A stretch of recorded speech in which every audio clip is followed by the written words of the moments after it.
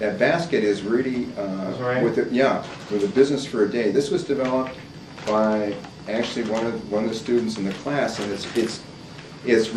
was developed around Easter, and what it was a case of for one's favorite pet to have, in this case would be for a dog, to have an edible. All these things in the basket are edible.